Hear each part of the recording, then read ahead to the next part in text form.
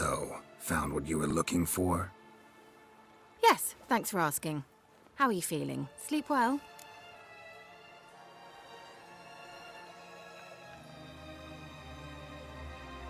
What do you want with those papers? Why, I aim to use them to continue important work that a man's tragic death put on hold. Alexander was studying the Catriona plague.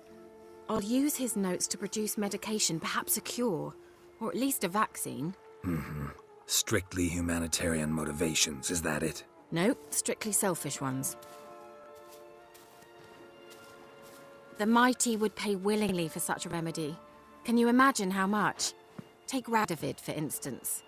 Why, he might even consider forgetting my past associations with the Lodge. You're either incredibly gullible, or you're trying to play me again. Whatever do you mean? Radovid has one objective: to defeat Emir. Curing Catriona, stopping the plague, won't help him do that. So he'll either burn you at the stake with those notes among the kindling, or he'll make you use them to create a weapon. Don't be ridiculous. Bacteria cannot be controlled. Not yet. But it's possible in theory, isn't it? In theory, it's just as possible for a dachshund to impregnate a she-wolf. I don't have time to debate this, Geralt. I'm going to see Radovid whether you like it or not. It's your conscience. But you do know hundreds, thousands could die. What of it? What difference will it make if Nilfgaard's legions die by steel or because of some fucking germs? None. A plague can go wrong, go wild. A sword won't. That's the difference. Shut up for a moment and look at me. See this? Bedbugs, Geralt. Bloody bedbugs. I, Keira Metz, advisor to Foltest, a member of the Lodge of Sorceresses, have bedbugs. Think what you will, but I'll not stay in this bloody swamp one day more. Not one day. I shall cross the Pontar, and that means Radovid's men will find me sooner or later.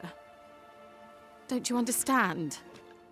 I don't have a choice. I will have to parley. Expect me to pity you? Because of some bedbugs? You're joking, right? They truly did leave you heartless. Get out of my sight. I'll go as soon as you hand me those notes. Then you shall stay here forever.